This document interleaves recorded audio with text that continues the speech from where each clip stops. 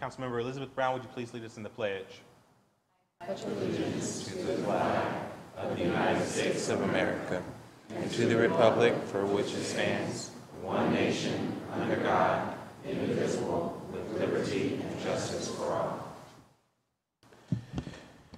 This evening, Council is joined by Pastor Amy Aspey, Senior Pastor at Short North Church, to pray over this first convening of the year. Pastor, welcome to Council. Welcome back to Council.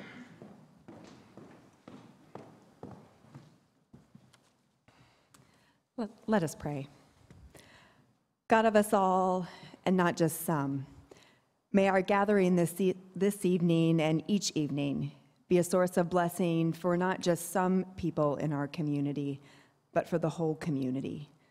May we seek to constantly do the hard work of understanding one another and the needs of those we serve.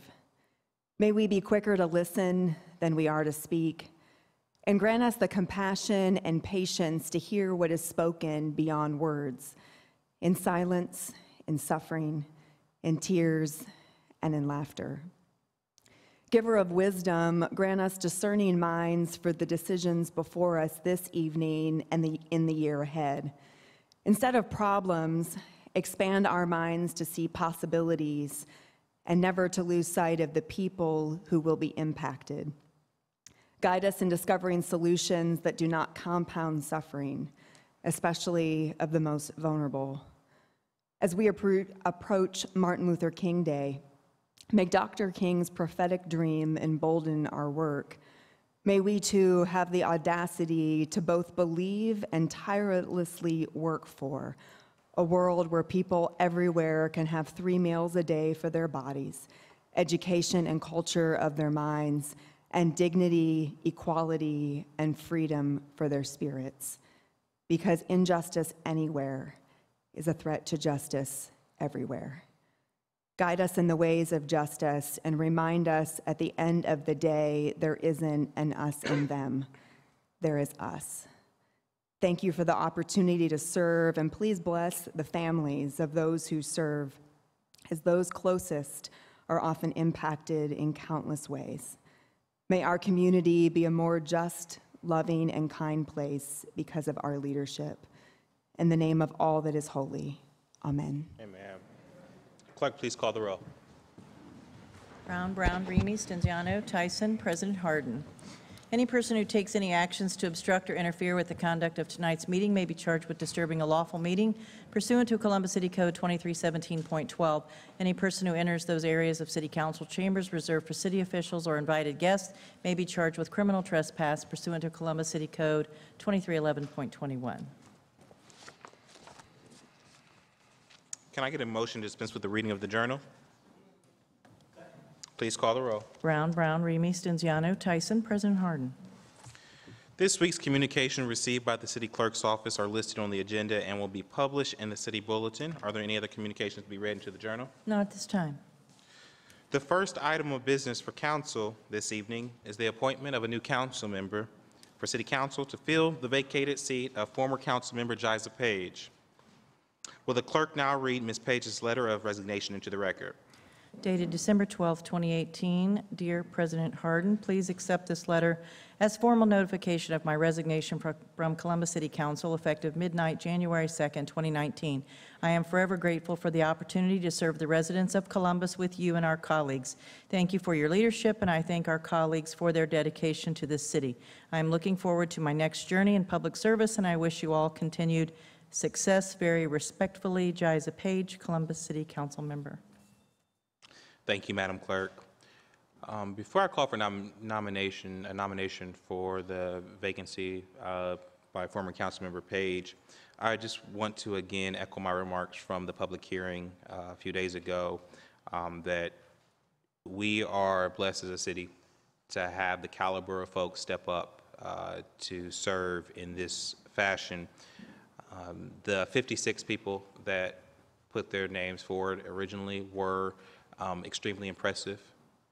The 15 folks that the community really got a chance to hear from, kick the tires a bit in the first of its kind, the first time ever public process for filling a vacancy. I think folks, when it left those conversations, understanding how credible and ready to go any of those 15 folks that stepped forward were. And so for all of you, that I say thank you. Everyone who applied shared their vision with us, a set of ideas that they believe can improve the quality of life in Columbus. And this council values partnerships. Ideas don't arise in silos, but are built through collaboration and exchange. And so as we move forward, one, we have another appointment that we'll make on February 25th. But regardless if you were one of these two chosen to join our team this year, consider us partners, because we certainly consider you a partner. Before I ask for nominations, are there any comments from members of this council? Seeing none, may I get a nomination I would like to open the floor to fill the vacancy as a member of Columbus City Council. Are there any nominations? President Hardin, I nominate Ms. Shayla Favor to replace Judge Jiza Page. Second. Clerk, please call the roll by voice. Ms. Brown? Mr. Brown? Yes. Mr. Remy? Yes. Mr. Stenziano? Yes. Ms. Tyson? Yes. President Hardin? Yes. Congratulations, Councilmember Favor.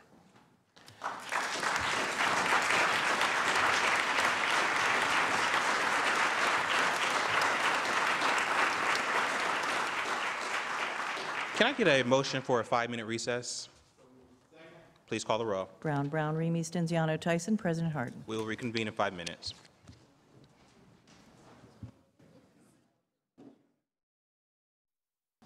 May I have a motion to reconvene regular meeting number 1? Please call the roll. Brown, Remy, Stenziano, Tyson, President Hardin. Are there any resolutions by members of council? Start with Councilmember Elizabeth Brown. Yes, I do have a resolution tonight.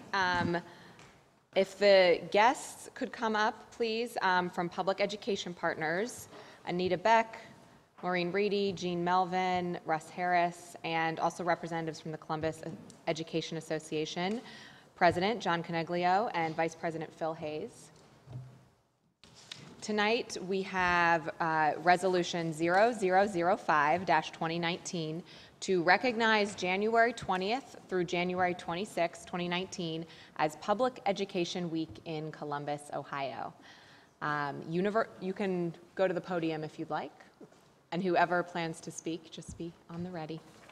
Universal access to a high-quality public education is one of the most effective ways we can ensure equitable access to opportunity for every resident. That is why I am pleased to present this resolution recognizing Public Education Week in Columbus. From basic skills such as reading, writing, and math, to sparking curiosity and a lifelong pursuit of knowledge and innovation, to helping prepare students for successful careers and creating a workforce that is prepared for the future, to encouraging students to be active and informed citizens capable of guiding our country through voting and civic engagement. Public education truly is a foundational building block of our society. Columbus City Schools is the largest district in the state of Ohio.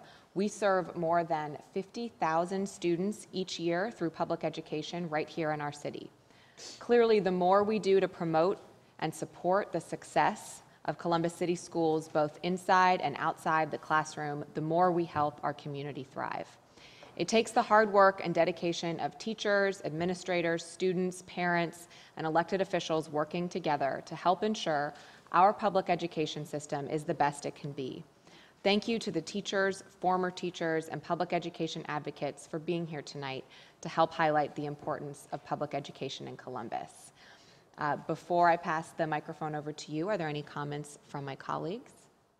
Seeing none, I move for adoption. Second. Please call the roll. Brown, Remy, Stenziano, Tyson, President Hardin. Thank you. Microphone is yours. Good evening, everybody. Thank you, Columbus City Council, for proclaiming January 20th through 26th as Public Education Week. Issuing this proclamation gives us the opportunity to shine a positive spotlight on the K-12 public education available for children and families in Ohio. My name is Jean Melvin. I'm a board member of an organization called Public Education Partners. Our acronym is PEP. We're a statewide nonprofit that was created to connect and unite advocates that support public school districts and children and their families. PEP is a nonpartisan group that was formed to support publicly accountable Ohio schools for all students, to advocate for equitably funded public schools that offer a full curriculum to all children, and to help connect public education advocacy groups across the state. I'm a veteran educator with 27 years of experience as an elementary classroom teacher in a Central Ohio school district, as well as 12 more years as a gifted intervention specialist.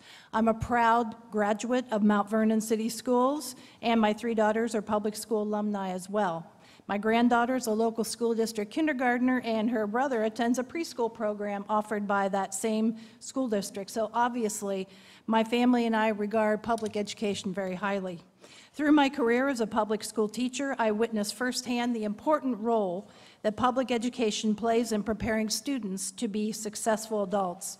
Public schools are welcoming places in local communities where people from all walks of life can send their children to learn together. Schools that teach children not only how to read and write, but also how to work and play together. Public schools are what we need to help heal the deep divisions in our state and in our nation. Public school districts need to be equitably funded so they have the necessary resources to offer a top-notch curriculum to every student. Public education is a public good, and we must strive to protect and preserve what the delegates to the 1850 Ohio Constitutional Convention intended, a high-quality education for all children. We believe that our political leaders need to elevate the education, health, and well-being of our children to become primary concerns in local and state government. And you have, by passing this resolution, you have taken an important step in that direction. So thanks again. We encourage all elected leaders to support legislation that would declare moratoriums on new charter schools and school voucher programs, which currently take funding and other valuable resources away from our public school districts. We must all work together to repeal the state takeovers of schools imposed in House Bill 70, which are undemocratic, unaccountable, and unacceptable. Our state should instead provide resources to revitalize schools as wraparound community learning centers that bring health, dental, and mental health clinics, after-school programs, and parent support programs into the neighborhood schools. Ohio must guarantee a comparable opportunity to learn for every child, which includes a quality early childhood education, qualified teachers, a rich curriculum that will prepare students for college, work, and community, and equitable instructional resources. Our kids are worth it. Thanks again, Columbus City Council, for proclaiming next week as Public Education Week. And next week, Public Education Partners, or PEP, will host a State House event on Thursday, January 24th, appropriately named Celebrate Public Education, and you are all invited. Maureen Reedy will now share details of that event. Thank you. Thank you, Council, President Hardin, and Councilmember Brown for this honor. This will be quick. We, last year, you issued this proclamation for declaring Public Education Week for the first time in Ohio, and we decided, why not celebrate public education right at the State House? And so we did. And next week is our second annual Celebrate Public Education event at the State House atrium on the 24th over the lunch hour. I am a proud graduate of Columbus City Schools. In fact, Eastmore High School, who's being honored tonight with the City Championship Award and the Final Four in the state, was my high school. And our football team was pretty good back then with the Griffin brothers as well. I also am now, after 36 years as a public school teacher, I am substituting in Columbus City Schools. We are welcoming next week Fort Hays and Indianola, Columbus City Schools that are public school choice for parents that integrate the arts. There'll be a poetry slam. There'll be an integrated arts celebration with the Harlem Renaissance with art, history, dance, and poetry. There'll be the Columbus Hearing Impaired program at Huey Elementary, where children with challenges who are hearing impaired receive the resources and the supports they need to be integrated into regular ed classrooms where they can shine. We will also have East Cleveland here with their marching band. We will have Boardman High School near Youngstown and Hoover from North Canton with Stand Up for Public Education video that they won awards with the Ohio School Boards Association. We will also have Upper Arlington Schools, a public school choice, Wycliffe, which build a partnership between the art teacher and the Alzheimer's Foundation with a 1-month community-wide project integrating 5th grade classroom with Alzheimer patients. We will also have Cincinnati Community Learning Centers. To wrap it up, we talk about wraparound to support our kids with challenges today and our families. Wraparound services in Columbus or Cincinnati public schools are in each building. There are over 740 partnerships with local businesses and organizations such as the United Way and the Y to support children with needs. They have medical clinics, vision clinics, they have social workers, they have teams with community resource coordinators at each building, and they will be talking about their program so that we can look at spreading this statewide. Instead of disrupting and dismantling school districts that have challenges, we want to see those resources return to the public schools, strengthen them, grow their resources with partnerships with the community. And we thank you again for your support and invite you all to come and join us in celebrating public education next week on Thursday at the Ohio State House. Thank you so much. Thank you. I believe President Coniglio. Council President Hardin, Councilmember Brown, and all of City Council, on behalf of the more than 4,000 dedicated professionals of the Columbus Education Association, I'd like to say thank you for today's resolution. Public education is the cornerstone of American democracy. Our country needs informed and active citizens. Through public education, our children learn about their rights, freedoms, and to be critical thinkers, and how to deliberate to reach a consensus. Public education is the vehicle by which Columbus children are exposed to different career paths and learn the work skills to be career ready after graduation. Public education encourages students to seek further education at the collegiate level. Public education is the instrument by which our children learn about diversity and the benefits of living in a multicultural society.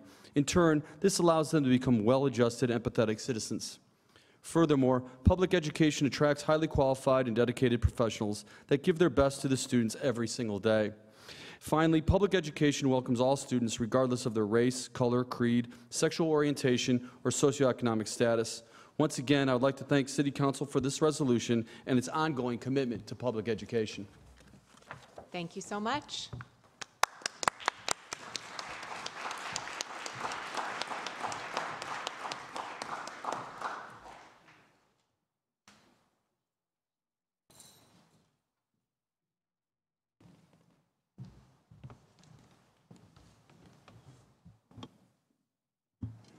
Councilmember Mitch Brown.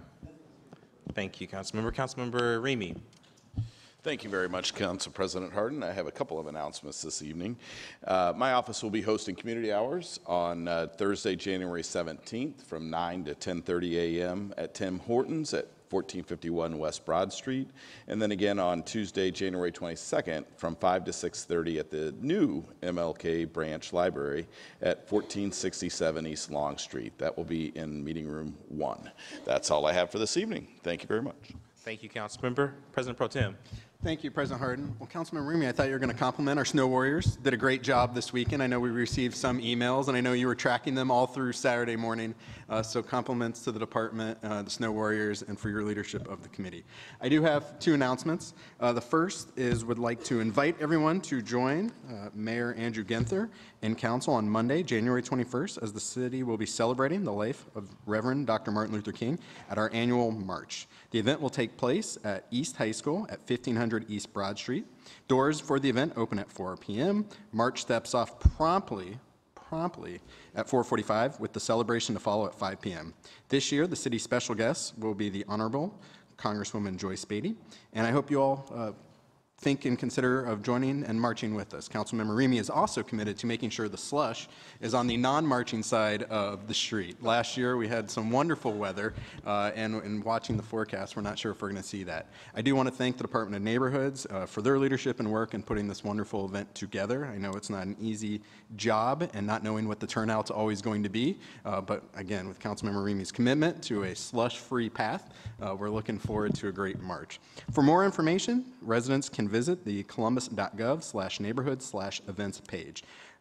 Second, and if you are really excited and motivated from January 21st March, invite residents to join me and a number of other individuals as we host our second Senior Housing Stabilization Roundtable to provide an update from the last roundtable in October and to gather more feedback from residents and neighbors. In partnership with Age Friendly Columbus and the Franklin County Office on Aging, this event will be held on Wednesday, January 23rd at 11 a.m. at the Milo Grogan Recreation Center. The goal of the panel will again be to touch on the housing market and rising property taxes affecting residents' ability to age in place throughout our city and what we as a city can do. I hope you'll join me and panelists from the Central Ohio Area Agency on Aging, Franklin County Office on Aging, the Senior Services Roundtable, the Columbus Urban League, and AARP. If you can't make it, not to worry, the event will be available to watch with the help of CTV on the city's YouTube page. And that's all I have this evening, Council President Hardin. Thank you, President Pro Tem. Councilmember Tyson. Thank you, President Hardin. I have one resolution today, and I am going to ask for Coach Miranda from Eastmore Academy, Principal Brian Morton, and the city champion football team of Eastmore Academy to come towards the podium, please. This is such an appropriate resolution just after hearing about the first resolution and about public schools. So this resolution is to honor and to celebrate the Eastmore Academy High School boys football team on continuing the Eastmore tradition of excellence by winning the 2018 Columbus City Schools Boys Football Championship. Whereas the City of Columbus and the members of Columbus City Council are proud to honor and celebrate the youth of this community as they represent the life and future of this community. Whereas Eastmore Academy High School, founded in 1954 as Eastmore High School, has a tradition of excellence which dates back more than 50 years. The Eastmore Academy Hall of Fame includes two-time Heisman Trophy winner Archie Griffin. I'm Columbus City Councilmember Priscilla Tyson, proud Eastmore grad, and I'm in the Hall of Fame at Eastmore. All right, former State Senator Charlita Tavares, Attorney Scott Schiff, Scott Reeves, Franklin County Treasurer Cheryl Brooks Sullivan, Gene Caslin, Rich Leck, Michael Feinstein, Ted Briggs, Robert Selsley, and many others. In 2018, the boys track and field team won the Columbus City Schools Track and Field Championship and was recognized by Columbus City Council for doing so for the 8th consecutive season. The school has consistently been recognized for its participation in the annual Columbus Rotary Service Above Self School Fair, including being named the overall most exemplary project in 2011. Whereas Eastmore Academy High School, known as the Warriors, was redesigned in 2000 as an alternative school with an academic focus that includes traditional high school aspirations. It has more than 743 students who are required to complete a rigorous academic curriculum while working and gaining hands-on internship experience within the community. Each Thursday, an Eastmore Academy student can be found working in doctors and dentist offices with Moody Nolan Architectural Firm at Grant Hospital, COSI, the Boys and Girls Club of Columbus, Columbus Metropolitan Libraries, with the Ohio Sickle Cell and Health Association, the Driving Park Animal Hospital, Soul Classics, Barrett's Orthodontics, at The Ohio State University, at the Jewish Community Center of Greater Columbus, and at Columbus City Schools and more. Whereas Eastmoor Academy is proud of its scholastic excellence, last year, Eastmoor Academy graduates were awarded more than $6 million in scholarships from colleges and universities across the United States. For the fourth consecutive year, Eastmoor Academy graduates have received more than $4 million in scholarships. The school has a 96.2 graduation rate and is among the top 3 academic high schools in the Columbus City School District. Whereas Eastmoor Academy High School has committed teaching staff that believes in academics and opportunities to help students learn in ways that are meaningful to them. This year, the Eastmoor Academy High School boys football team, under the leadership of head coach Joe Miranda, who was named as a Coach of the Year by the Columbus Dispatch, with the support of parents, teachers, administrators, friends, and other coaches, and a village of others successfully guided the team of 2018 Columbus City Schools Boys High School Football Championship, the team that made it to the Division III state semifinals and finished 7th in the state in the Associated poll in the Division III football. Now, therefore, be it resolved by the Council of the City of Columbus, this council does hereby recognize Eastmoor Academy High School boys football team on the winning the Columbus City Schools High School Boys Football Championship and applaud them and their school for its continued tradition of academic excellence. And the record was 12-2, and I move for adoption. Brown, Remy, Stenziano, Tyson, President Harden. Adopted. Thank you. Coach Miranda, the floor is yours. Thank you. It's Jim Miranda. That's why the kids all laughed and stuff, but it's fine. Hey, Councilman Tyson, I want to thank you and all the city councilmen for taking time out of your busy schedule. I know you got a lot of work to do just in governing this whole city, but to taking the time to recognize these achievements of these young men. It's not easy, and don't get me wrong. Championships are won all around the state, but to have a city league team to actually accomplish it, with not having the same kind of resources that some other districts have. Be honest, and for them to do it, it doesn't happen often. It took us 10 years to get back here, to get back to this opportunity, and so it's been done 3 times in the history of Columbus. So. It's grateful that you like I said, take the time to acknowledge these young men. They did a tremendous job, and we're proud of them. And the city got behind them as well. So that was great. And so I want to thank you for taking time to acknowledge them. I'd like to have our captains just come up and introduce themselves, and so let everybody know. And the other young men can also say their names, but the captains can certainly come up and speak. Sounds good. Hello, I'm Savon Edwards. I play running back and corner. Okay. Hi, my name is Micah Coleman. I'm an all-state defensive back. I intend to major in general psychology and philosophy, and I plan on attending Denison University on an academic full ride scholarship.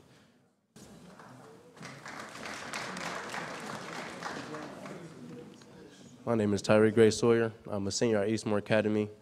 I have a couple of college options, but I'm undecided as of right now. Thank you. My name is Travis Klaffelter Jr. I have 2 options for college, Otterbein or Capital University.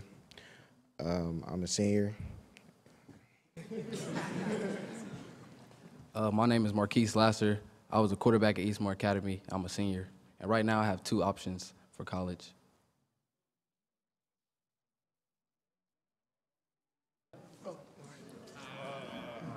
I'm Ty Belcher, and I'm a senior linebacker at Eastmoor Academy. I have several options for college.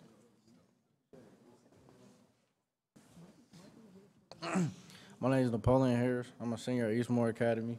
I play wide receiver and DB, and I will be playing college football at Notre Dame College. You should have made this. We could make it right there. That'll go hard. My name is Ravon Wheeler. I'm a senior at Eastmoor Academy. I play wide receiver, DB. I got several options for college also.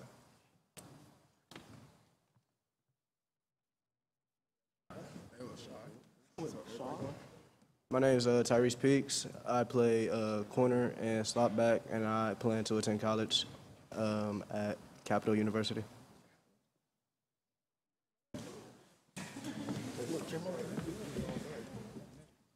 My name is Emmanuel Conway. I play defensive end. I'm class in 2020. My name is Tremonte Rayford, class of 2020. My name is Antonio Tatum. I'm a wide receiver and corner, and I'm class of 2020. My name is Christopher Mason. I'm a sophomore at Eastmore Academy. I play running back. And yeah. My name is Bronson Jones. I'm defensive end at Eastmore Academy. My name is Corey English. I'm a junior, and I play offensive guard and defensive tackle.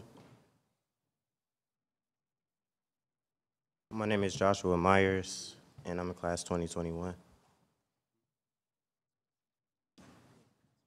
My name is Andrew Bowman, and I play offensive tackle, class of 2020. My name is Kellen Fleming. I'm a sophomore at Eastmore Academy. I play DN and tight end, class of 2021.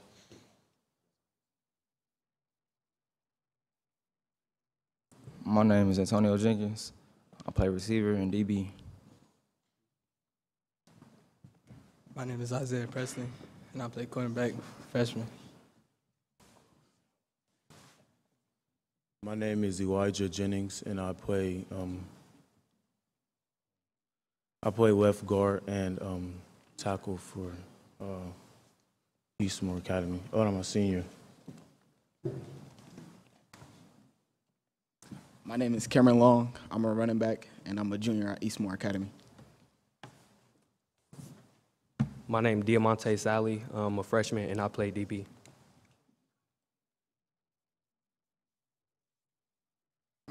My name is Cameron Foster. I'm a defensive back, and I'm class of 2021. My name is Brandon Lovelace. I play linebacker and D-tackle, class of 2021. My name is Shek Njai. I am a freshman, and I play O-line and linebacker. My name is Diamante Brown. I'm a sophomore, and I play wide receiver. My name is Shamon Turner, and I play wide receiver and DB. I'm class of 2020. My name is Demetrius Sally, and I play quarterback and safety, class of 2020. My name is Coach Christopher Earl. I coach the offensive line and defensive line. How y'all doing? Savon Edwards, assistant coach. I coach the running backs and the safeties. Good evening. My name is Coach Moody. I coached wide receivers, and I was assistant coach, and I also was the head coach for the JV. Good evening, everyone. My name is Brian Morton, and I am the principal of Eastmore Academy. And I have the honor and privilege to be able to be the one that oversees our coaches and our students. And I want to thank you all for the time that you all have set aside to be able to acknowledge our young people. It doesn't just happen overnight. It's hard work and dedication. And our young men today, they exemplify the definition of teamwork and brotherhood. I'm so proud of their hard work. They continue to go hard in the classroom. They continue to work very hard on the field. And I look forward to see all the future accomplishments. And again, thank you for your acknowledgement tonight. Thank you, Principal Morton, and I know, it's the reason why I made sure that each of you said your names. It's just so important that when you are a champion, that we want to recognize you and give you that opportunity to share that. It's also important for us, and there's an initiative that President Hardin has been working on. It's the My Brother's Keeper. And we recognize that we want to make sure that especially young men of color have the opportunity to be able to, one, to come down to this council chambers, because this chamber is your chamber. We also want to make sure that people can see young, and I read that resolution. I like to read resolutions, and because I want to be able to showcase what's going on in a Columbus City school and to highlight young men to this community. So people will see you. Everyone has different opinions about young people, and to be able to showcase these young men that are champions, that are working hard academically is very, very important. So I thank the principal, the coaches, and I thought I saw Coach Johnson was here. He was here earlier. He had to go get the kids. Our new judge's son also helps coach. And I just really appreciate the work of the coaches as mentors to our young people, and just really want to say thank you on behalf of especially myself and my colleagues. And I don't know if Councilmember President Harden, you want to say any comments? Just want to say thank you, Councilmember Tyson, for bringing these fine young men down, scholar athletes. You made a couple points that I wholeheartedly back. One, there is a narrative out there about our young men, and for us to go right up against that and to debunk that, whatever that narrative is, in person, in real time, by you guys, is something I'm very proud of and grateful for, Councilmember Tyson. But secondly, more important, how many of you guys been to council before? So 3 out of the 40. Councilmember said something that I really want you to take stock in. This is your chamber. This is your house. And so and the reason I think that Councilmember has you speak at the lectern is you need to be comfortable coming down here. Each night that we meet as a council, we talk about spending millions of dollars in the pursuit of making Columbus better. We're trying to make it better for you. But this is a participatory government, which means that you need to be a part of it. And so hopefully this is not the last time that you come to that lectern or sit in one of these seats and advocate for what's good for our community. So thank you, Councilmember Tyson, and congratulations, guys.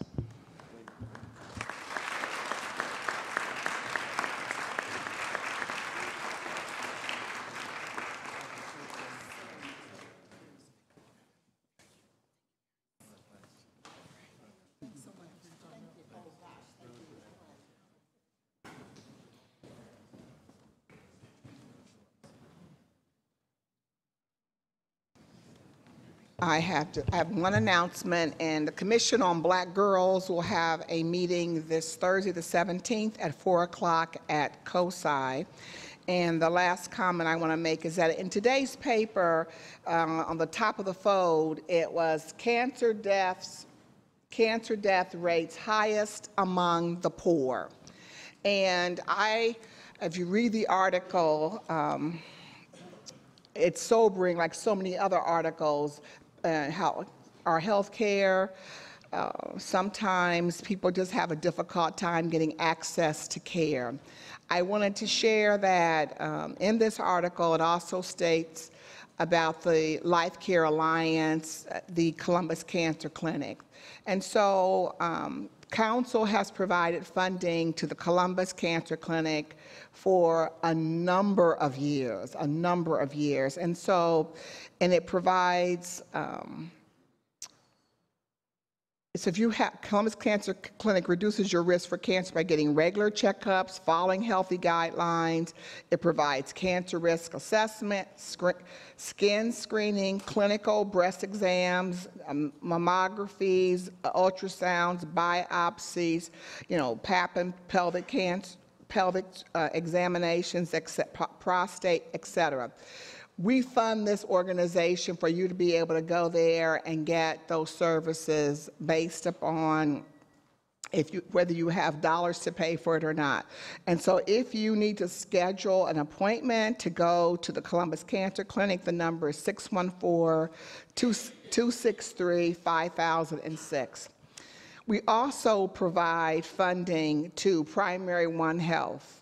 And the amount's about $4.3 million is budgeted in the 2019 budget. We haven't passed that, but that's approximately what we've been giving them for quite some time. And again, regardless of your ability to pay, you can go and get services at Primary One Health. And they do, again, OBGYN, primary care, dental, et cetera.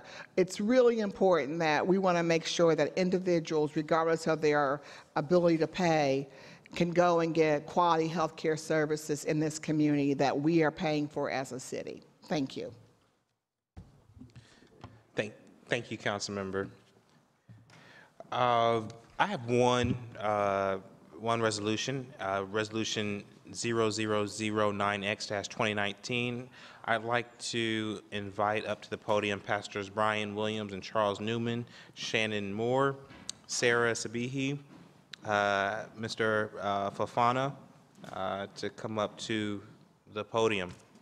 Columbus is comprised of many religious communities, each with its own set of values and beliefs rooted in morality, justice, and equality. As the next generation of faith leaders emerge, we have the unique opportunity to create a space for ongoing dialogue between faith groups and local government officials. That is why City Council created the One Columbus Interfaith Council. Tonight's resolution is a code of civility. This code can help guide the work and deliberations of the Interfaith Council and serve as a model for how our city should pursue civil discourse. Resolution 0009X-2019 is to recognize the role and importance of civility and respect in public discourse at Columbus City Council and throughout the city. This council recognizes that diversity of opinion should be cultivated and encouraged throughout our city. This council commits to nurturing a city free of bias and prejudice towards any group or any individual. So be it resolved by the Council of the City of Columbus that this council does hereby recognize the role and importance of civility and respect in public discourse throughout our city and hereby commits to serve as a model for this civil discourse in partnership with the One Columbus Interfaith Council and the residents of Columbus. Are there any comments by my colleagues? Before moving for adoption, I'd like to invite Pastor Williams and anyone else from the Faith Council to offer a few words. Pastor. Well, good evening, Council, and good evening, President Hardin. It's truly an honor to be down here tonight on behalf of this Council. And I was thinking about when you initially brought us together at the beginning of the summertime and you asked this question, what could potentially be the utility of this group? As we begin to discuss all the various challenges that a growing city like Columbus will face, the conversation shifted toward the need for civil discourse. And so that is kind of how we came about this code of civility that we're here tonight to talk about. And so it's been a privilege and an honor to be a part of this group. We look forward to the future. We're joined by several people from various faith traditions throughout the city of Columbus. And I can say with 100% certainty that I speak on behalf of all of us that we're excited about the direction of our city and for your leadership. And so with that, I'm going to yield the floor to some of my friends. A few of us are just going to introduce ourselves. My name is Shannon Moore of Hope City House of Prayer, and I serve as an organizer for the faith community here in Columbus. Hello, my name is Abdullah Fofana. Very unusual kind of last name, but you'll get used to it, Fofana. I represent the Muslims of Central Ohio, not any specific organization, but we do have a local mosque here on the north side. And we just wanted to thank all of you, President Hardin, for your leadership and for putting this conversation together. I believe it starts with a conversation, and the brighter days are ahead. So thank you very much. Charles Newman, Senior Pastor of Antioch Baptist Church. It's an honor to talk to all of you. I've always wanted to say hi. Good evening, everyone. My name is Sarah Sabihi, and I'm a member of the Baha'i Faith, an independent world religion whose main teachings are the unity of God, the unity of religions, and the unity of humanity. As a member of the Baha'i Faith, I support the Code of Civility that was presented. Not only does this code support unity, the main teaching of my faith, it also encourages our community and our council to support a sense of inclusiveness and understanding of diverse backgrounds and promotes the exchange of new and different ideas among us all. Thank you. Thank you all, and I think there are a few other members of this council, and they meet regularly. They advise this council and are open to just help be a moral guide as the faith community continues to grow and evolve. This is a small representation of the emerging faith community as these next generation leaders. And so they're not even just next generation leaders, they're leaders right now, and very grateful for them. Councilmember Tyson.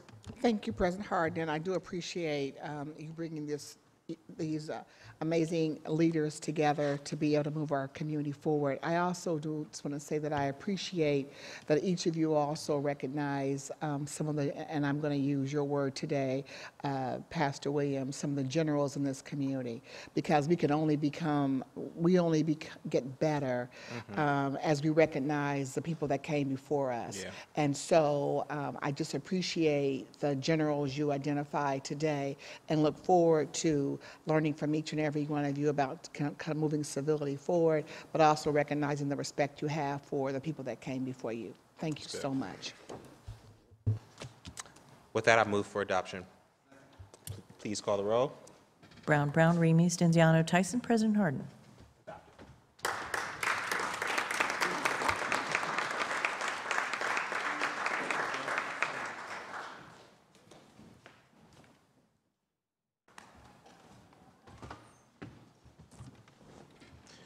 Just my last comment, I want to again pay condolences to the Clark family and the First Church of God's family, certainly Deacon Priscilla Tyson, in the passing of Bishop Clark's eldest daughter, Deanisha Clark. She was laid to rest last week, and truly the community came together. And so just continue to keep that faith family lifted in prayer.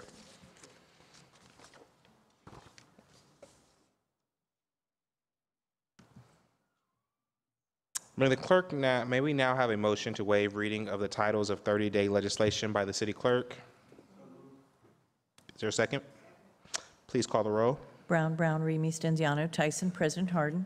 Thank you. Will the clerk now read the ordinance numbers of 30-day legislation on tonight's agenda for first reading? Finance Committee, ordinances 3495, 3508-2018, and ordinances 1 and 34-2019. Public Service and Transportation Committee, 3449-2018. Economic Development and Small Business Committee, 63-2019. Public Utilities Committee, ordinances 3067, 3072, 3182, 3311, 3361, 3389, 3428, 3446, 3453-2018, and ordinances 5, 12, 28, 29, 31, and 33-2019. Thank you, Madam Clerk. There are no speakers on the first reading. The following ordinances appear on our agenda as consent actions. Will the clerk now read the ordinance numbers of each of those into the record? Resolutions of expression 1X, 7X, 8X-2019. Finance Committee, ordinances 3439, 3442-2018, and ordinances 58, 83, 143, and 144-2019. Recreation and Parks Committee, ordinance 3505, 2018, 57, and 113-2019. Public Safety Committee, ordinances 2792 and 3456-2018. Public Service and Transportation Committee, resolution 406X-2018. Ordinances 3394 and 3399, 3404, 3435, 3462, 3503, 3504-2018, and ordinances 2, 3, 8, and 98-2019. Economic Development and Small Business Committee, ordinances 26 and 27-2019. Housing Committee, ordinances 3409, 3466, 3506-2018, and ordinances 53, 54, 55, 72, 73, 74, 75, 76, 77, 78, and 79-2019. Neighborhoods Committee, ordinance 3380-2018. Public Utilities Committee, ordinances 3220-2018 and 101 and 102-2019. Health and Human Services Committee, ordinance 3440-2018 and ordinances 49, 61, and 110-2019. Appointments from the Mayor's Office numbered A0304, 305, 306, 307, 308-2018, and appointments 1, 2, 3, 4, 5, 6, 7, 8, 9, 10, and 11-2019. Thank you, Madam Clerk. We have 3 speakers on the consent agenda. The first speaker to come before council is Mr. Nathaniel Wilkins. Mr. Wilkins, welcome back to council. Happy New Year.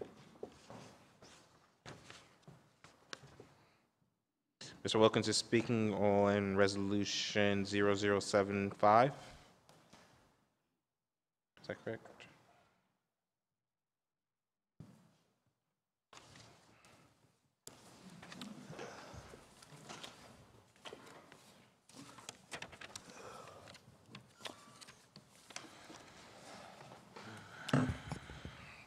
Mr. Lieutenant George Wilkins, a citizen of the Linden community on Arlington Avenue. I'm going to talk to you about the ordinance number CA 380075-2019. And just bear with me for just 1 minute here. Before I begin to talk about this particular property of 1638 of Genesee Avenue, mind you, there's a story behind this particular home.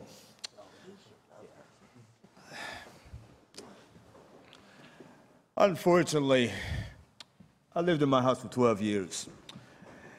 And as I come to City Council and go to work at my job, 2 part-time jobs, unfortunately, a couple years ago, the city had tore this down, and it kind of broke my heart. And I would tell you, we want to stop the bleeding of tearing down any more homes in Linden. I'm against this for 5 reasons. I don't want Habitat to get this lot is because they have already put up beautiful homes in the area as I see. This particular home was demolished because it wasn't for sale sign on the property. I had 3 other people went inside this property, 1638, when it was still standing. A beautiful home, mind you, a beautiful home. Unfortunately, it sat vacant for decades, time after time again. And what I have noticed now with the city is we are losing historical homes in this community that people built over several years ago. Again, the city owned another property at 1415 at Genesee Avenue, a wraparound porch at the time, a beautiful historical home, once again, that can bring people onto their front porches. Mind you, Habitat owns a property, and I will tell you today it has sit vacant and was broken into.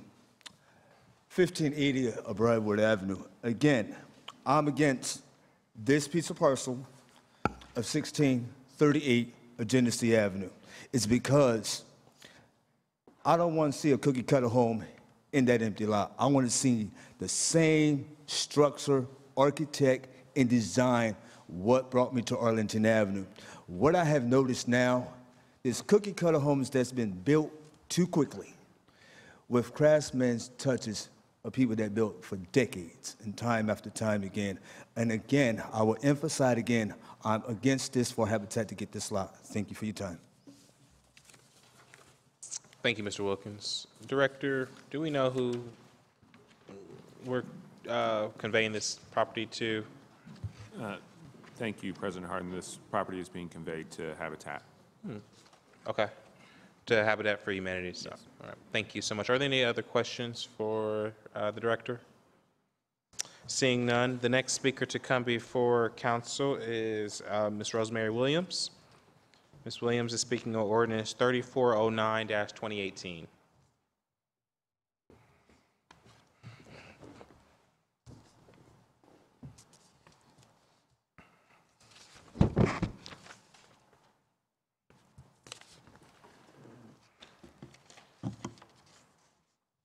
Williams, welcome back to council. Hi. My name is Rosemary Williams, and I'm a member of BREAD organization, and I live at 406 Oakland Park Avenue. We support the ordinance. Preserving safe, decent, and affordable housing for low and moderate income families is very important. This reminds me of my daughter, and I'd like to share her story. Life seemed to be perfect. She was an OSU grad. She was employed by Columbus City Schools, married with 2 kids, owned a house and a rental. She and her husband had jobs, and life was good. Then a series of unfortunate events changed everything, not the least of which the housing crisis. They lost the rental and their house, and in due time, the marriage crumbled. My daughter found herself a single mom with 2 kids. The salary that seemed to work so well when there were 2 wage earners in the family now fell woefully short of their needs. After paying payroll taxes and insurance costs, her take-home pay was $1,000 to $1,200 per month.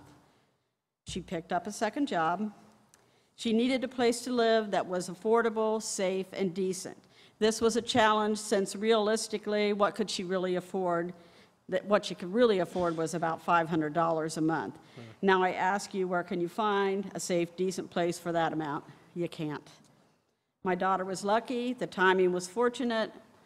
My husband and I had just inherited a house in the Northland area, and we were able to rent it to our daughter at a reduced rate. In effect, she was able to get a rent subsidy, albeit from her parents, but she was able to make life okay. I think about the thousands of other people who need rent help. What is to happen to them, and where do they go? Who helps them, and who is their advocate? Now, BRED has pushed very hard to win the Affordable Housing Trust Fund. This is many years ago. The fund has led to more affordable housing for low-income families. As we look at strategies that the city could consider for addressing housing issues, we're concerned. There are not enough solutions in place to affect 54,000 low-income households targeted by the Affordable Housing Alliance of Central Ohio. BRED has 2 requests of the city. First, we'd like to encourage developers to set aside new housing units for families that make less than $42,000 a year, some percentage. Number 2, we'd like the city to consider adding $5 million per year to the Housing Trust Fund. What would it take for the city to grant these requests? What type of information do you need from us? Are you yielding your balance of time? Thank you so much, Ms. Williams. I can tell you that it's certainly the top priority of this council and administration to work together with all of our partners, including BRED and others, as we tackle our affordable housing crisis that we all care about. And this ordinance is just a small piece of that pie. So I look forward to working with BRED on the specific items that you talked about to learn more and kind of talk about things that we can and can't do or things that we are doing. But certainly, thank you for your support for this ordinance. The next person to come before council is Mr. Mark Fluharty. Mr. Fluharty, welcome back to council.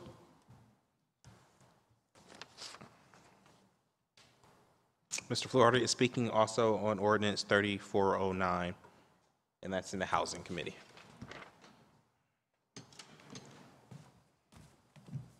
Thank you, President Hardin, members of council. I too stand in support of this ordinance.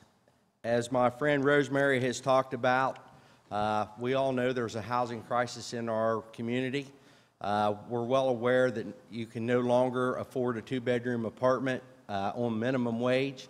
And as labor and the city work together to raise the minimum wage, we have to look for other solutions. And I stand in support of the $5 million request on top of the 1.8 that BRED is asking for. You may ask yourself, Mr. Fluharty, why are you here? You represent labor. Well, unfortunately, this problem just doesn't affect people outside labor. It affects those that work every day. A lot of our members are single parents that can't afford housing and can't afford to live and support in the community that they live in. And I think it is very important that everyone have a safe place to live where they can raise their family, especially in a great community like Columbus. Thank you. Thank you, Mr. Fluharty. Director, do you have any comments? I know I spoke for you the last time. So, thank you, President Hardin, and always feel free to speak for me. I would like to point out to both the speakers that the mayor did announce today, along with President Hardin and the auditor, a innovative new bond package that we're hoping to take to the voters this spring that would include authorization for the city to issue $50 million worth of bonds targeted toward affordable housing.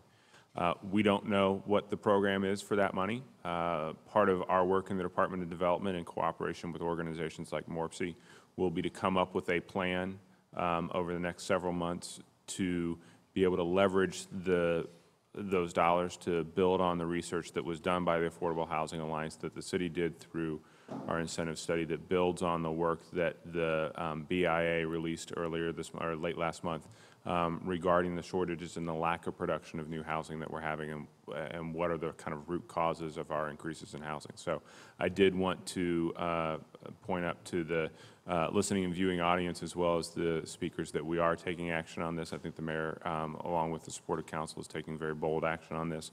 So thank you for the opportunity to speak. Thank you, Director. Are there any other comments or questions on the consent action portion of the agenda? Seeing none, may I get a motion for passage of the consent?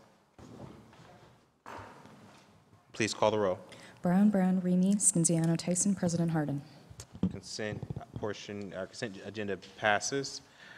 We will now move forward with proceed with second reading or 30-day tabled or emergency legislation. The first committee to come before council is the Finance Committee.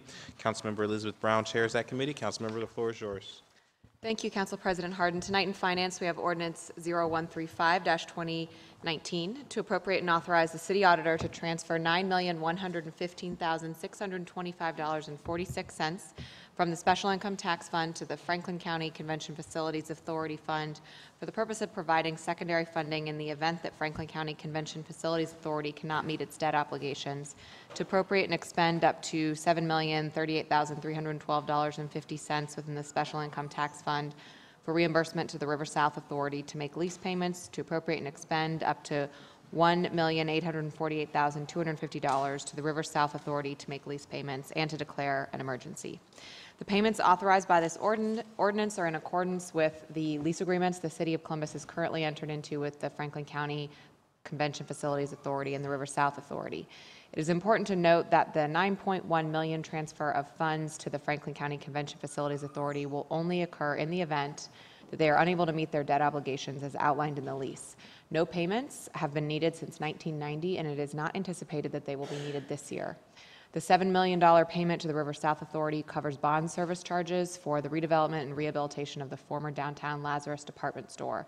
The city entered into a series of agreements with the River South Authority between 2004 and 2014, which make these payments necessary. The final appropriation of $1.8 million covers bond service charge payments for the construction of the underground parking garage and park located at COSI. The city entered into a master lease agreement and supplemental lease agreement for this project in 2016. Through these partnerships and investments in redevelopment projects, the city is helping to positively impact the local economy through the revitalization of neighborhoods and the creation of jobs. Emergency action is being considered so that the payments are not delayed. Questions or comments from my colleagues? Seeing none, I move for passage. Second. Brown, Remy, Scanziano, Tyson, President Harden. Passed. And as second chair of Economic Development, I have one ordinance to read. May I do that now? Please.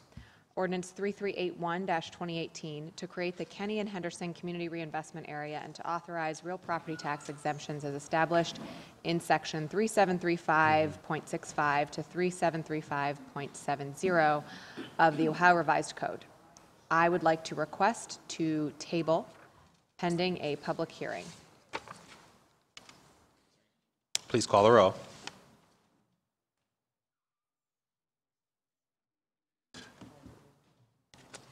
That was ordinance number 3469. 3469. Oh, I'm sorry, I have the wrong number on here. No, I apologize. 3469-2018, not 3381-2018. Is there a second on 3469? Second. Please call the roll. Brown, Remy, Scanziano, Tyson, President Harden. Tabled. Yep, thank you so much. That's all I have, President Harden. Thank you, Chair Brown. The next committee to come before council is the Public Service Committee. That committee is chaired by Councilmember Remy. Councilmember, the floor is yours. Thank you very much, Council President Harden. Tonight in public service, I have ordinance number 3412-2018 to authorize the city attorney to file complaints in order to immediately appropriate and accept the fee simple and lesser real estate necessary to timely complete the arterial street rehabilitation Hamilton Road between Morse Road and Maneri Lane public improvement project and to declare an emergency. Are there any questions or comments from my colleagues? Seeing none, I move for passage. Please call the row. Brown, Remy, Stenziano, Tyson, President Harden. Pass. Next, I have ordinance number 0006-2019 to appropriate $6,450,000 from the unappropriated balance of the Municipal Motor Vehicle License Tax Fund for anticipated 2019 operating expenditures for the Department of Public Service, Divisions of Infrastructure Management and Traffic Management, and to declare an emergency. Seeing no questions or comments from my colleagues, I move for passage. Please call the row. Brown, Remy, Stenziano, Tyson, President Harden. Pass. Next, we have ordinance number 0007-2019 to authorize the appropriation of funds within the County Auto License Tax Fund to authorize the Director of Public Service to expend said monies or so much thereof as may be needed for Franklin County Engineer approved roadway construction and maintenance projects undertaken by the Division of Traffic Management and to declare an emergency. If there are no questions or comments from my colleagues, I move for passage. Please call the row. Brown, Remy, Stenziano, Tyson, President Harden. Passed. Next, I have ordinance number 0010-2019 to amend the 2018 capital improvement budget to authorize the transfer of funds between projects within the Streets and Highways Bond Fund, to authorize the Director of Public Service to enter into a contract modification with Kekosing Construction Company for the resurfacing 2018 Project 3 contract, to authorize the expenditure of up to $1,161,167.86 from the Streets and Highways Bond Fund in relation to this contract modification and to declare an emergency. The legislation authorizes the Director of Public Service to modify and increase an existing contract with Kekosing Construction Company for resurfacing 2018 Project 3 in the amount of up to $1,119,546.76. Ordinance 1913-2018 authorized the Director of Public Service to enter into a contract with Kekosing Construction for the construction of resurfacing 2018 Project 3 and to provide for construction administration and inspection services. The contract repairs and resurfaces 88 city streets and constructs 512 ADA curb ramps along those streets. This modification will add resurfacing and pavement repairs on State Route 161 from the city corporation limits to the pavement change at Little Turtle Way to the contract. If there are no questions or comments from my colleagues, I move for passage. Please call the row. Brown, Remy, Stenziano, Tyson, President Harden. Passed. Next, I have ordinance 0011-2019 to amend the 2018 capital improvement budget to authorize the Director of Public Service to enter into a contract modification with Johnson, Miramarin, and Thompson in connection with the UIRF South Linden Sidewalks 2017 project to authorize the expenditure of up to $21,319.87 from the Streets and Highways Bond Fund for the UIRF South Linden Sidewalks 2017 project and to declare an emergency. Seeing no questions or comments from my colleagues, I move for passage. Please call the row. Brown, Remy, Stenziano, Tyson, President Harden. Passed. Finally, I have ordinance number 0036-2019 to authorize the Chief Innovation Officer to modify a professional services contract with GPD Group relative to the Smart City Challenge, Vulcan Charging, and Decarbonization Project, contingent upon the execution of the revised amendment obligated by Paul G. Allen Philanthropies to authorize the expenditure of up to $351,000 from the Smart City Private Grant Fund and to declare an emergency. If there are no questions or comments from my colleagues, I move for passage. Please call the row. Brown, Remy, Stenziano, Tyson, President Harden. Passed. Thank you very much. That's all I have tonight in Public Service and Transportation. Thank you, Chair Remy. The next committee to come before council is the Housing Committee. That committee this evening is chaired by Councilmember Tyson. Councilmember, the floor is yours. Thank you, President Harden. I have ordinance number 0043-2019 to amend the 2018 capital improvement budget to authorize the Director of the Department of Development to make financial assistance available as as grants to homeowners, home buyers, renters, for-profit and nonprofit organizations to increase the local supply of decent, safe, and sanitary housing and decrease the number of vacant properties in our neighborhoods. To authorize and direct the city auditor to transfer cash and appropriation between projects within the Housing Preservation Fund.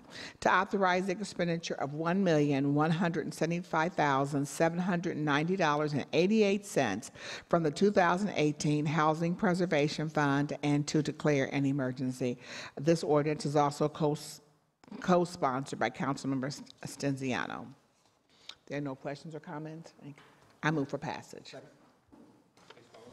Brown, Remy, Stenziano, Tyson, President Harden. Pass. Thank you. The next ordinance is 0044-2019 to amend the 2018 capital improvement budget to authorize the director of the Department of Development to make financial assistance available as grants to homeowners, home buyers, renters, for-profit and nonprofit organizations to increase the local supply of decent, safe, and sanitary housing and decrease the number of vacant properties in our neighborhoods. To authorize and direct the city auditor to transfer cash and appropriation between projects within the Development Taxable Bond Fund and to authorize the expenditure of $2 million from the 2018 Development Taxable Bond Fund and to declare an emergency. So just those two ordinances are over almost $4 million for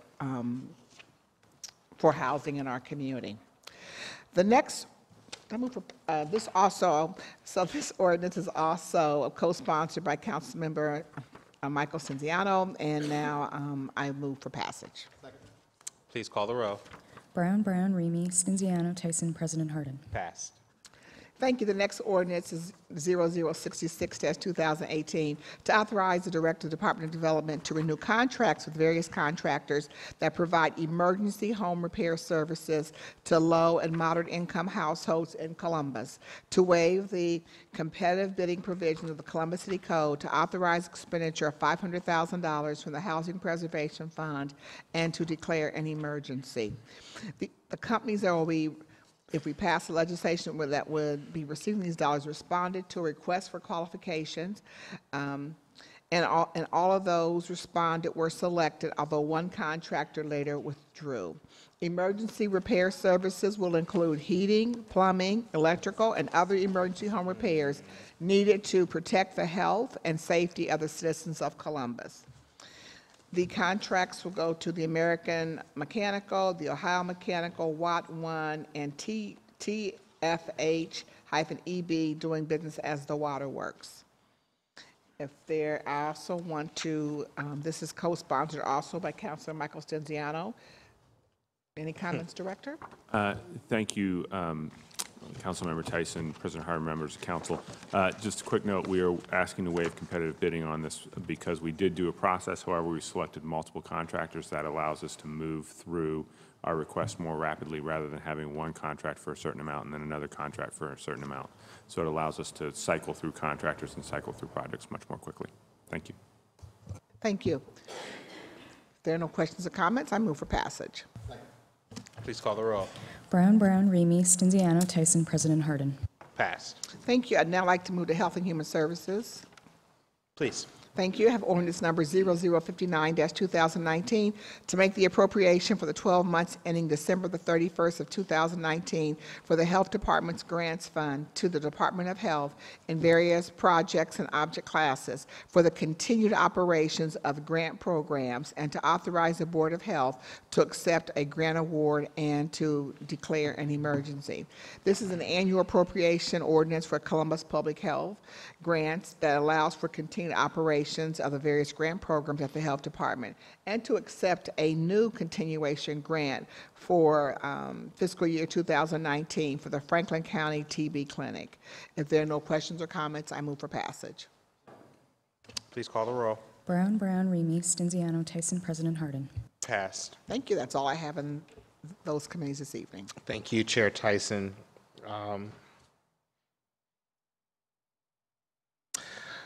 We were so close to hearing all of our agenda items, but we will go to, can I get a motion to adjourn for zoning? Recess, I apologize. Please call the roll.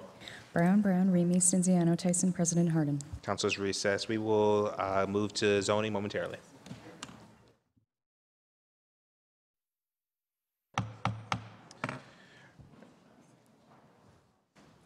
Regular meeting number 2 will now come to order. Please call the roll. Brown, Remy, Stenziano, Tyson, President Harden. Can I get a motion to dispense with the reading of the journal? Please call the roll. Brown, Remy, Stenziano, Tyson, President Harden. We will now go to the zoning committee. Councilmember Tyson chairs that committee. All members serve on the committee. Councilmember, the floor is yours.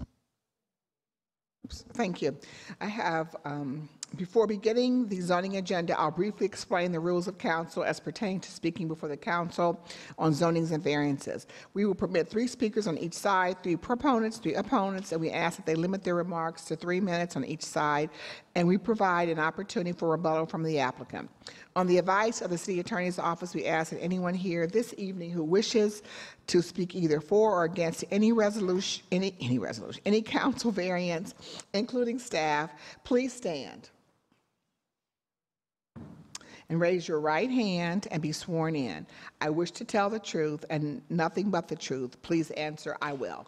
I will. Thank you.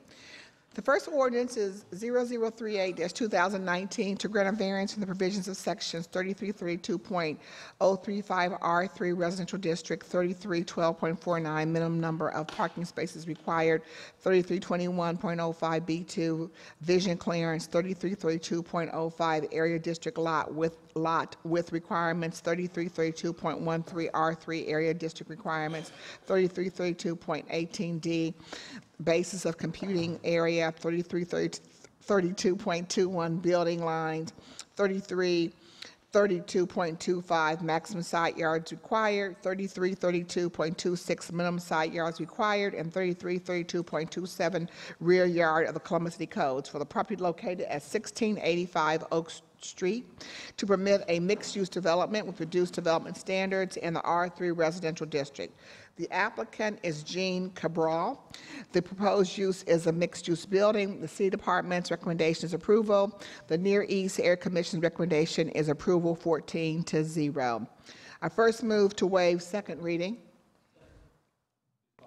Brown, Remy, Stenziano, Tyson, President Harden. Thank you, and now I move for passage. Brown, Remy, Stenziano, Tyson, President Harden. Thank you.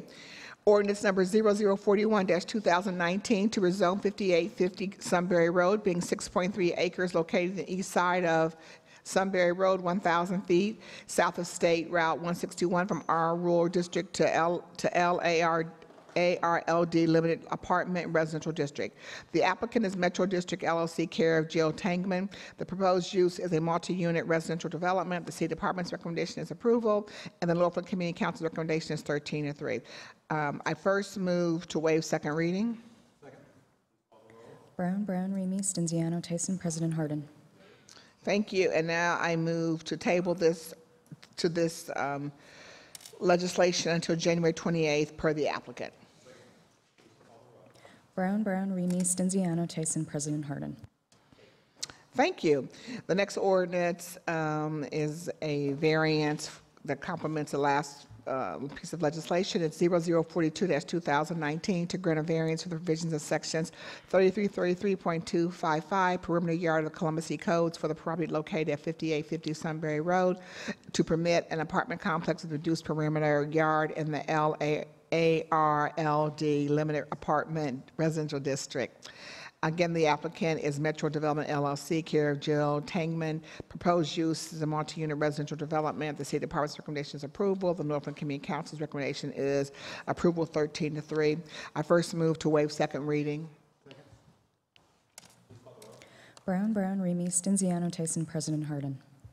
Thank you. I move to table this legislation until January 28th per the applicant. Brown, Remy, Stenziano, Tyson, President Harden.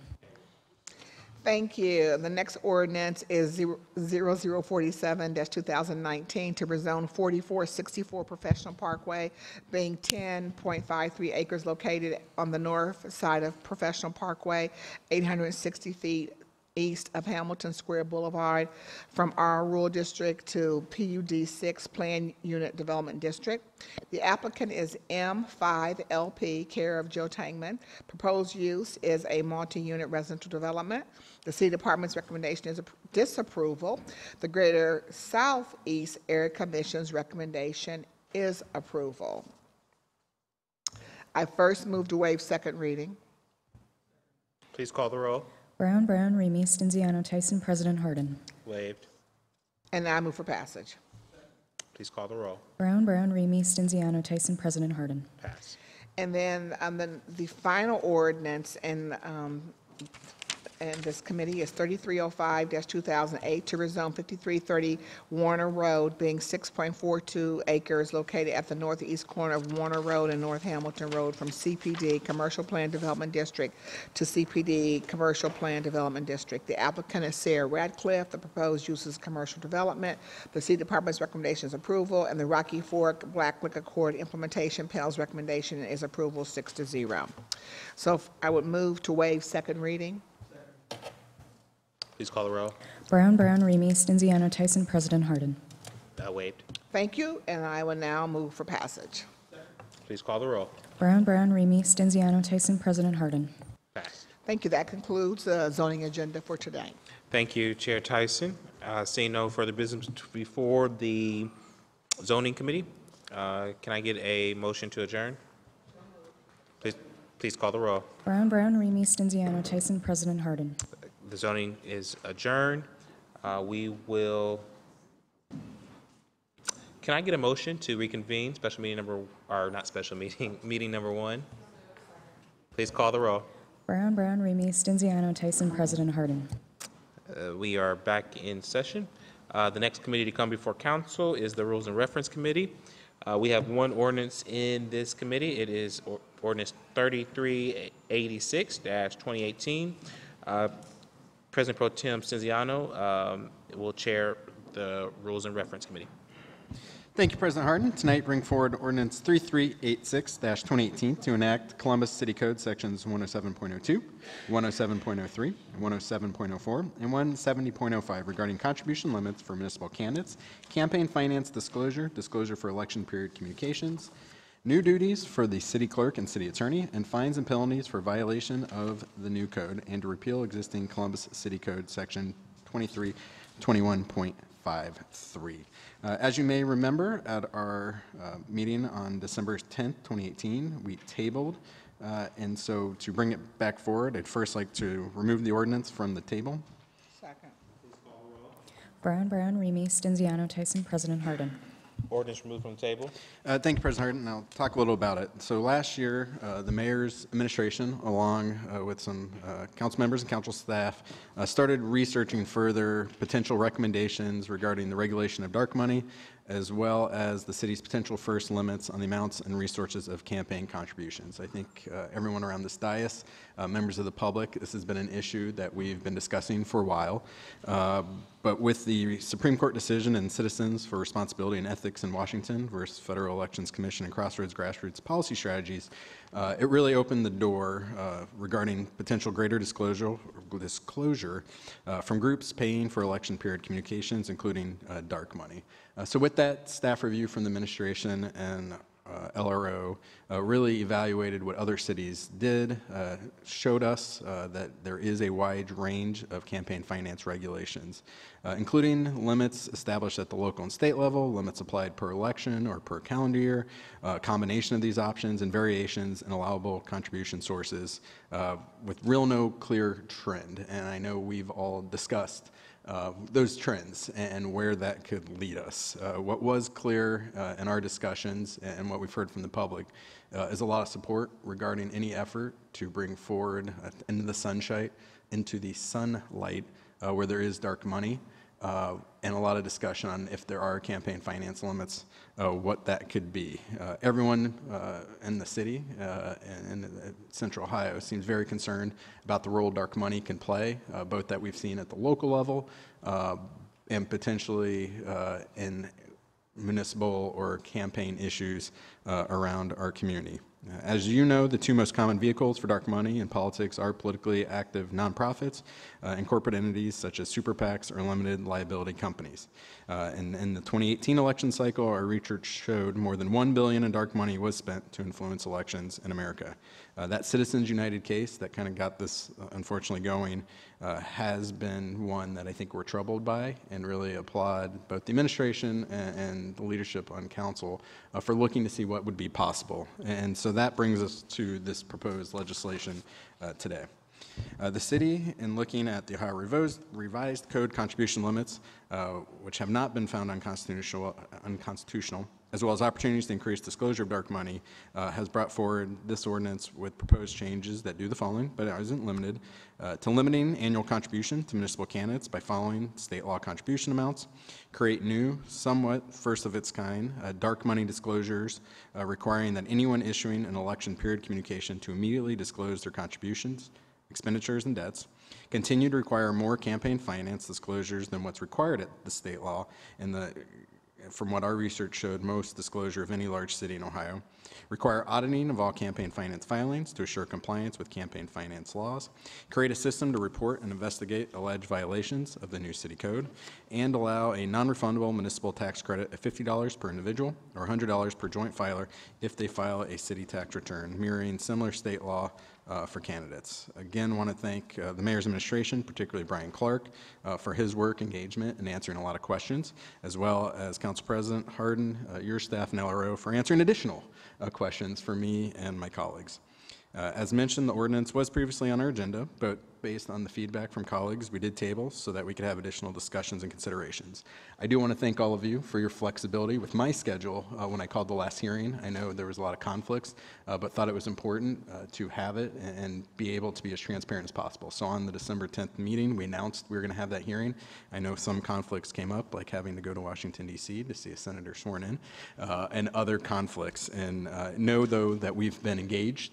I've appreciated your pressing questions and the discussion we've had within the body and with the public. And do want to thank the public for your ongoing discussion, emails, and considerations. We've heard a lot of feedback and really appreciate where we're at this point. I think part of our charge, we know this isn't the end of this discussion, but this gets us going so we have something in place for this year's municipal election. It's a starting point and one that long overdue, considering we've had nothing in terms of limits and some of these actions within the city of Columbus. So we are strengthening the integrity of our elections, maybe not where everyone thinks it should go, but certainly one that is balancing and taking into account members' comfort levels as well as the public's.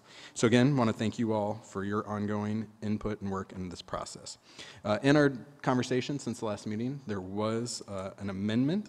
I want to give you the highlight of that before we get to some public speakers. So we will be looking to amend, as submitted to the clerk, Amendment 3386-2018. This amendment would change Section 107.02, Section D6, which did not exist in the proposal, but reflects a little bit of what we have in current law. Any candidate or candidate committee that would raise over $1,000 would be required to disclose and file. Currently, it's at $10,000. It was not in the proposal that was presented on December 10th. This mirrors state law at that $1,000 level. Are there any questions or comments on the proposed amendment? Seeing none, I would like to move to amend as submitted to the clerk's office.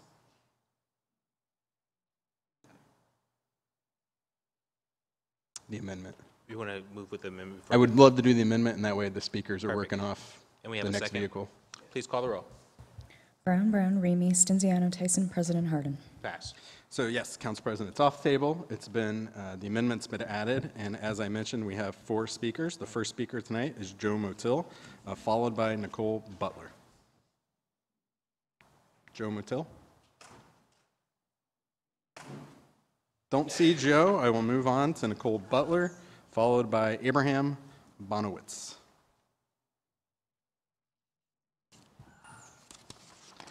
We'll have you come after the other speakers, Joe. You'll get your chance. It's all right.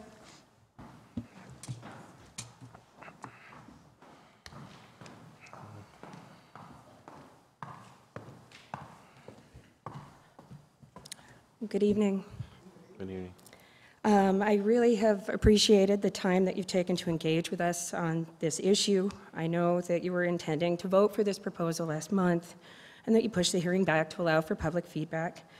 I also appreciate the time that you've taken to review testimony, and I'm especially grateful to Councilman Cinziano for the effort he's taken to engage in a dialogue with us and with me individually. I do want to talk a bit about that public feedback. There were 2 public hearings. 3 people also spoke at the City Council meeting in December. In all, more than 30 people have spoken out against the proposed contribution limit. It was not just Yes We Can that spoke up against this measure. There were lawyers, social workers, a former state legislator, numerous area commissioners, medical students, Common Cause. Dozens of community members have spent time away from their families and personal lives so they could be here to let you know that they opposed this contribution limit. We have a petition with 172 signatures on it asking you to reconsider. Other than the mayor and the people who are voting tonight, I've only heard 3 people say that they think this limit is a good idea. 3 in a city of almost 900,000 people. As Councilperson Tyson said at the last council session, yes, you do make time to allow the public to speak, and I appreciate that. But this experience has shown me that it doesn't matter what we say. The public reaction to this proposal has not been ambiguous. Every person who has spoken out against this proposal has said the limit is too high. Every person has said they want to see the dark money disclosure element passed before the next election, and every person has asked you to lower the limit. You've told us you have until March to make this change. That's at least another 5 council meetings, I think, at which you could vote. You've had the 2 public hearings, but Councilman Cinziano is the only person who has attended them. I'm not faulting you for having personal lives, and I understand that you're working on a lot of different projects simultaneously. My point is only that the purpose of a public hearing is so you can hear the public. Most of you voting tonight have not had a chance to do that. I don't know if you've watched the hour and a half of testimony from the first hearing or the 2 hours of testimony from the second. I know that Councilwoman Brown has. Thank you. And I do appreciate you going to that trouble. But the testimony is for you. Those people are talking to you. Those people are your constituents. I want to encourage you, all of you, to hold another hearing and actually listen to what the public has to say. I want to say I also don't believe that you have all the information that you need to vote today. The reason you shared with me for excluding political parties from the limit is that Seattle and Austin do so. And I let you know, Councilman Cinziano, on Friday, that they don't. Are you really comfortable voting tonight without knowing why all the pieces of this proposal were included or what effect they might have? The answer to the question that has been asked repeatedly of those who have testified against this contribution limit, would you like us to reject a $13,000 limit, even if that means we won't have a limit in place this year, is yes. Yes, yes, yes. Setting a $13,000 limit is saying it's okay to give $13,000. I think what you're choosing to do is going to encourage donors to give even more than they already do. Thank you. Thank you, Ms. Butler. Any questions or comments from my colleagues? Seeing none, Abraham Bonowitz, followed by Catherine Terser.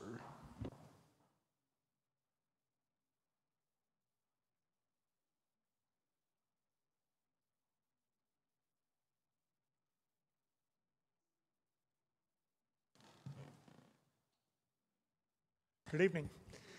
I want to thank you all for your leadership, and I had no idea about this until last night. A friend of mine sent me a note and said, hey, have you seen this is happening? What do you think? I do a lot of campaign work. I do a lot of fundraising.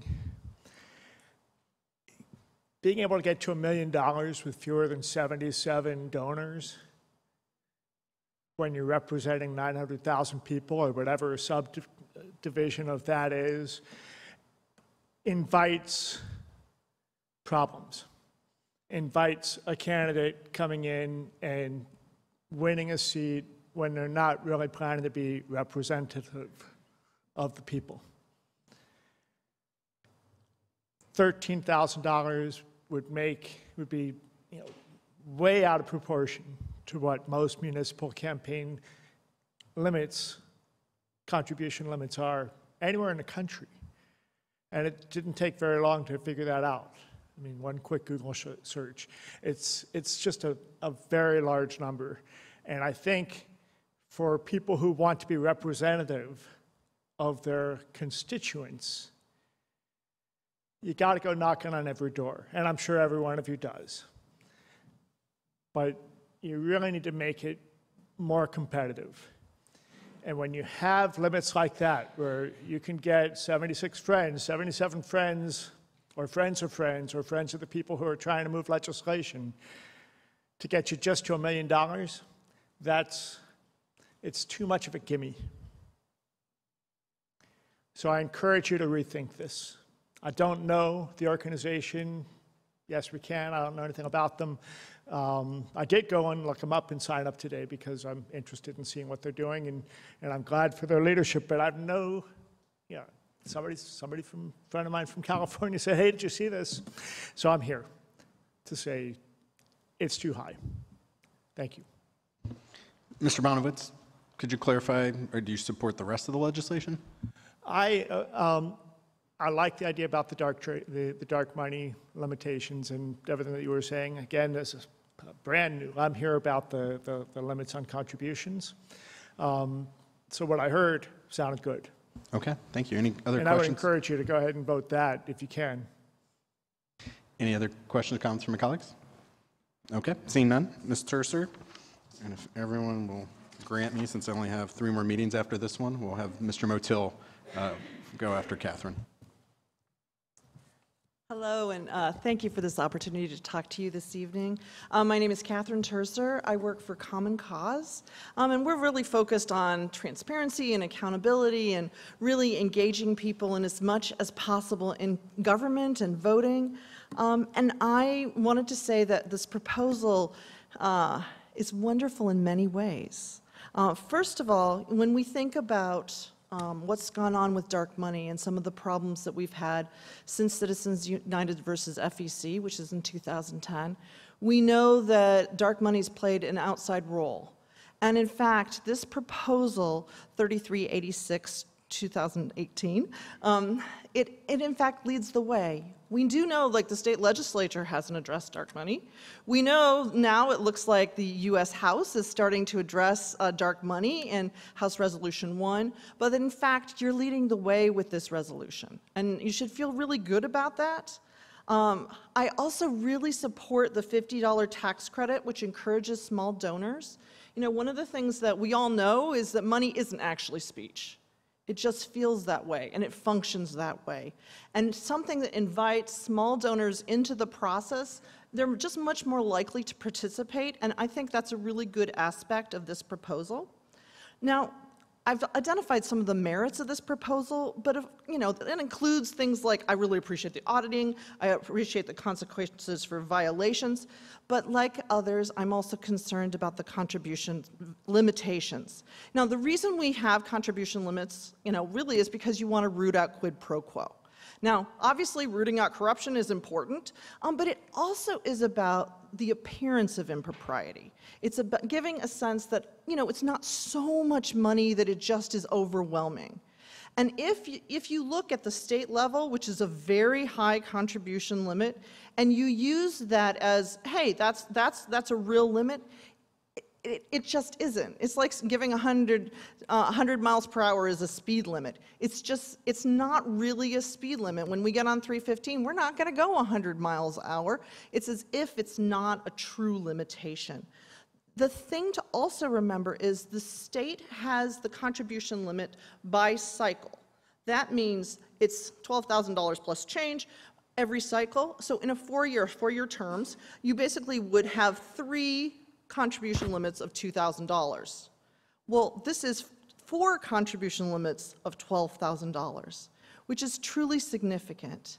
I think it's also important to remember that high contribution limits can, in fact, mean that the campaign money goes directly to candidates, but you have to also remember that even at the state where we have these incredibly high contribution limits, there's still dark money. There still are independent expenditures working their way around. So having a limit that makes people feel really comfortable and have faith that people not be unduly being influenced is truly important. Thank you. Thank you. Any questions or comments from my colleagues? Thank you, Thank Ms. you all. Terser. And Joe Motil will be our last speaker.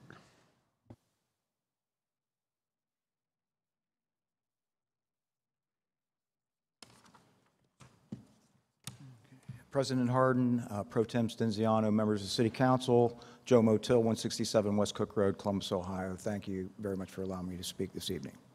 Once again, I feel this council has failed to recognize the voices of the citizens when it comes to their feelings and concerns about city policy. Whether it's stopping the continuation of granting tax abatements in the Short North, downtown, Polaris, Easton, Rickenbacker, and other prosperous areas of Columbus, or allowing your fat cat developer campaign contributors to build high-density residential units in the neighborhoods where they are not desired by the people who live in those neighborhoods. And then there's the criminal act of what is supposed to be the most sacred form of democracy. City Council and county dishonored the outcome of our vote when the people clearly said no to the public financing of the nationwide arena. And then City Council stole millions of taxpayer dollars from casino revenue that was meant to help with our children's educational needs, and you basically gave it to a professional sports franchise.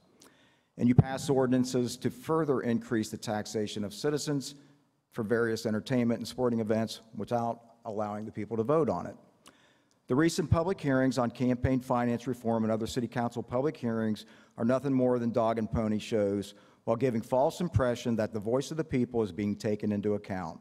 Your minds were made up and the ink was dry on any legislation well before any public hearing because of the harmonious relationship between you, the mayor's office, the Columbus Partnership, and the current and past leadership of the Franklin County Democratic Party. The only way we will ever achieve historic status from tonight's proposed legislation is by giving back the public back the use of taxpayer-paid public television for campaign purposes and other uses, and not using it solely for City Hall propaganda. Place limitations on contributions from both Franklin County Republican and Democratic parties because they will be used as a conduit by your wealthy contributors, and, as history has already proven, certain types of contractors doing business with the city will also funnel excessive contributions through political parties. Limitations should also be set for citizen-driven ballot initiatives. Limits need to be placed on in-kind contributions, which have historically been used by the council president and other council members to buy influence from one another and to beef up newly appointed council members' war chest to get them elected.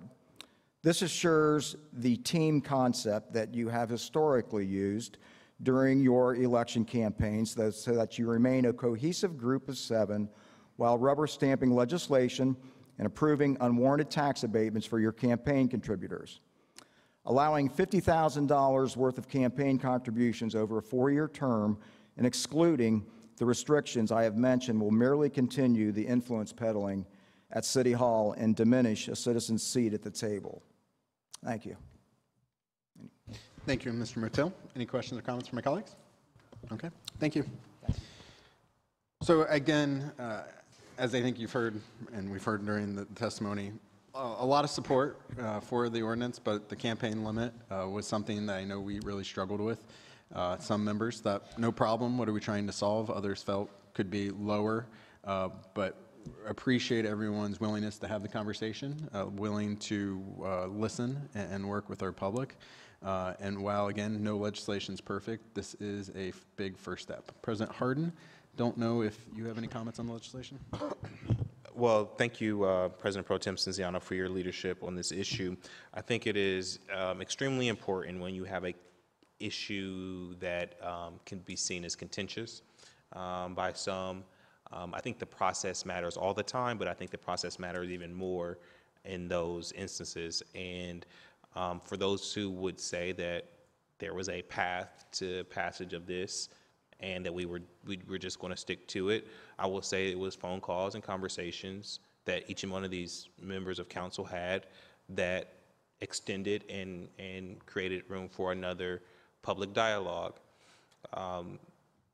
This is good legislation. For the first time, we are putting a cap on campaign finance limits in our city. That should not be discounted. There will be, if this is so passed, a limit for the first time in the city of Columbus. How we govern ourselves is an ongoing dialogue. It's a conversation back and forth between members of the community. It's a conversation that was had several times over the last couple of years, when most recently on the size and makeup of this council. The public spoke, and there were changes made. Every 10 years, a body is brought together to look at how the city governs itself as a charter review committee. I think that this piece of legislation is a good first historic step in that direction. I know for sure, as stated in the code, that campaign finance and other things will be discussed at the next charter review committee. I think this gives us an opportunity to have a meaningful first step, but also to continue the dialogue of governing. And I do appreciate each and every one of the comments, and I know that each member of council heard from many people. But I am supporting this piece of legislation because I think that it, for the first time, caps what folks are able to do. It forces folks to disclose dark money in our community. It encourages small level donations, and so I think it's good. The one, not question that I had, but I didn't know if Director DeLong wanted to speak to it. There is the one piece of this legislation that will cost or have an allocation of resources that will have to be associated with it is the new auditor that will have to be hired. One of the things that we ask about in talking about this legislation is some independence of that auditor, where that person would be placed, and what independence they would have from, say, a council member or so not liking what they were saying and having the freedom to terminate that person. And so I think we did some very specific things in there. Director DeLong, could you speak to that position specifically and kind of where we ended up? Absolutely, President Harden, Chair Stanciano. In this position, it's going to be called the Campaign Finance Administrator. In researching this type of position anywhere in the country, all of these positions are unclassified, except in Columbus, Ohio, where this position will be classified. That means it's not at the discretion of the appointing authority in terms of hiring or firing that person.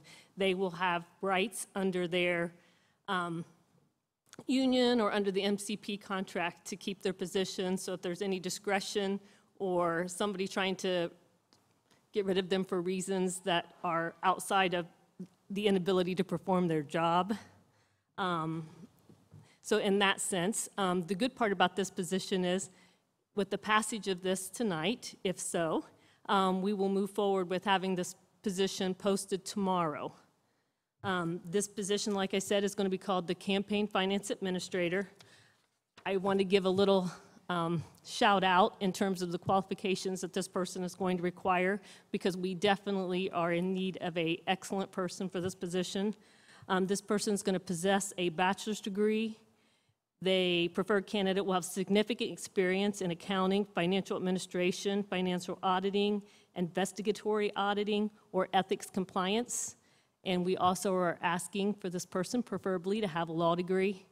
I know our city clerk is excited about getting this position hired quickly and has addressed the importance of this position being able to hit the ground running, because we want to be able to hire someone who has these qualifications and can start this immediately.